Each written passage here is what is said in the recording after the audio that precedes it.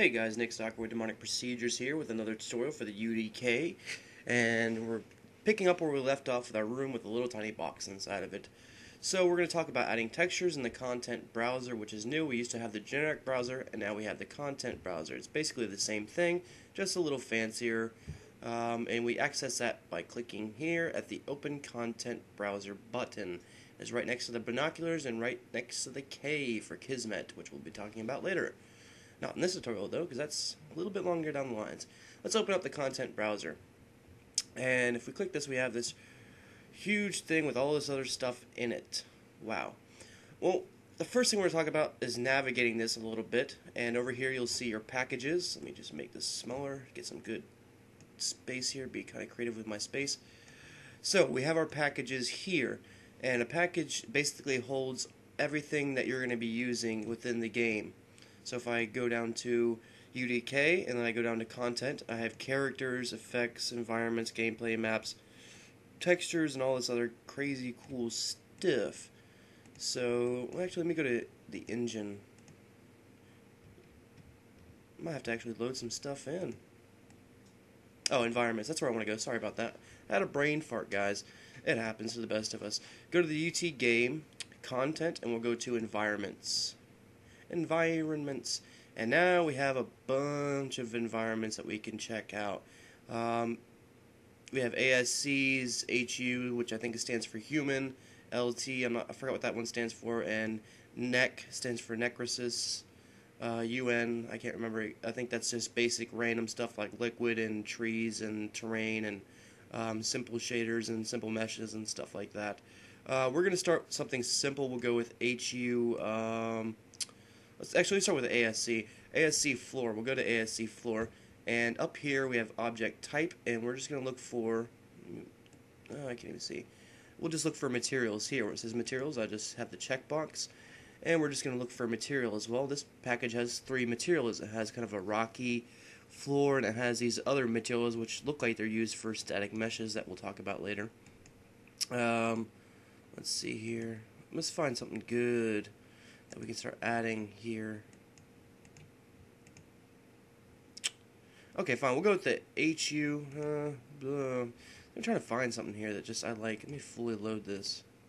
Might have some better stuff. Nothing to show. Nothing to show. Mostly static meshes here. Alright, we'll stick with this one. That'll be fine. We're going to stick with the ASC floors. This comes generically with the UDK. We'll select the... We like this. I'll go with this weird floor material. So let's talk about adding a... Well, that was loud. Let's talk about adding a texture. To add a texture, I'll select the floor in the room, and you'll be able to see that because it highlighted up. And then I can click and drag. Actually, I can just probably click and drag and move it over. Just I left-clicked, held down, and dragged it over. And now you can see I have a texture to my floor. Yay! Aren't I amazing? I am just so awesome. Let's go down to HU walls, and we'll add some other textures here. We'll add something to the walls. We'll just kind of slap this weird random wall texture on everything here. Might come in a little bit blurry at first, but it'll fix itself. So basically all I'm doing is I'm selecting the texture, I'm dragging and dropping into this room here. All you have to do really is make sure it says material, and you can just put it on anything you want, really. It's pretty easy. It's nothing too crazy. There are better ways to do this. I'm doing this the most simplest way at this point in time, and for the next room that we make, I'll do something a little bit quicker. And so I'm just going around and adding. I'm looking through these packages here. I have the HU walls open now. I'm going to go back up to ASC floors. I'm going to add the rock texture to the top. And I'm going to play. I don't think lighting needs to be rebuilt, so I'll rebuild that. Collecting the scene. Now, by default, the UDK does not really come with a bunch of stuff. I mean, the UDK is basically for you to make your own games, and they want you to import your own textures and import your own stuff to make your game. So it's not going to come with a bunch of stuff. If you have the UT3 engine, however, that comes with all the environments and packages that they use inside the game. So now I have this level, and I have a box here, and I have textures on my walls and all that other good stuff. Now, if I select my walls, and I can select more than one wall by holding Control and selecting, bam, bam. Now I have all my walls selected. Another way, easier way to do that is I can select one wall, right-click it, and if I remember correctly, go to Select. Select Surfaces, and you can get Adjacent Walls here. And now I've selected all the walls that way. With the walls selected, if I hit F5, it'll bring up my Surface Properties window. And basically what I can do in here is I can go up to the Scaling and select that, and I can go down to like 1. I think it's 1 by default, but we can go up to 2, and I can apply that. And you can see how it changed. It scaled the texture up, and if I go down back down to 1 and I apply, it basically, how many times it's going to repeat on this wall. If I go up to 8, it's really big.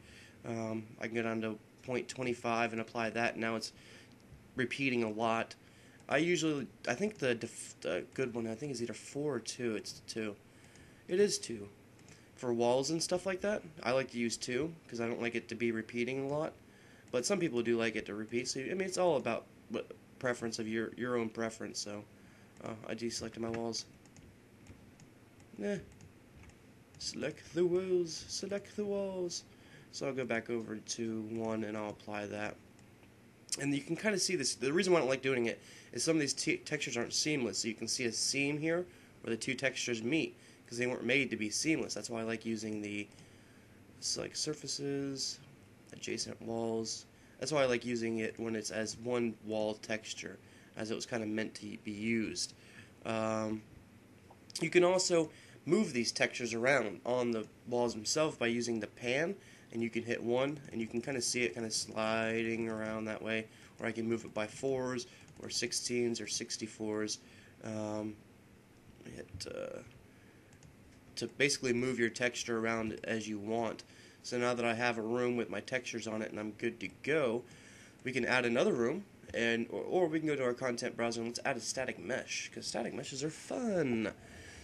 So I'm going to deselect materials here, and basically what this does is it looks for certain things. You can either look at everything within the package. Right now I'm looking at everything. I'm looking at textures and materials and static meshes, and it can be kind of hard to find things. So this kind of like sorts through all the BS.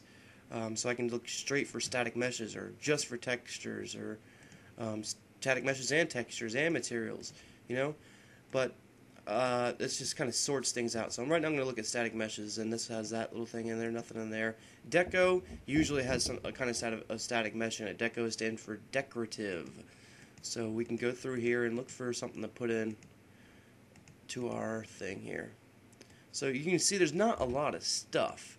I mean, this game, I'll show you guys how to make your own stuff and import it in, but for now we're just going to kind of use this stuff here.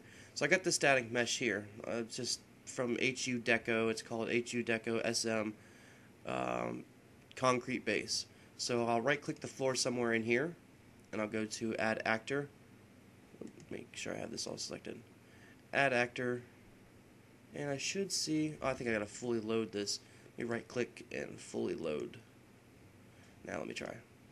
Select the static mesh, add actor, and add static mesh at the very top. You can see it's extremely big, so let me delete that and try to pick it, maybe something that might be smaller here. We'll go with this little kind of light. Add actor, add static mesh. But what I was doing there is it wasn't letting me add the static mesh in there as I wanted. It didn't give me these options. So what I had to do is I had to go to the package.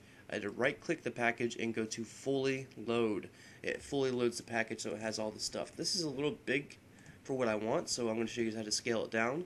And I can do that by going over here to the Drawl Scale. And for here you have X, Y, Z, and then a uniform at the very beginning. And I'll just go 0.5, which basically cut it in half. Now let's talk about rotating this thing and getting it, moving it, and putting it in position. If I hit the space bar, it'll allow me to rotate this. I'm going to rotate it in the Y, and then I'll hit space bar again twice to get back up to my moving widget, and we'll move this up. It looks like it's pretty good with the ceiling there, but I'm going to go to my top view with the brush wireframe. I want this to be right in the middle, and boom. Now the thing you have to understand about static meshes and lights is that they, for the most part, they really don't emit any light. I mean, they look like they do, and it's all shiny, and it looks like it's emitting light, but it really isn't. So to make it really emit light, let me see if I can even go into this. Oh, I can't. Okay, we'll go into it next time. But that's how you add static meshes and add textures to your objects, guys. I'll go into actually making it emit light here in a minute. This is Nick Stock with Demonic Procedures. Thanks for watching. Just remember, the demon's inside.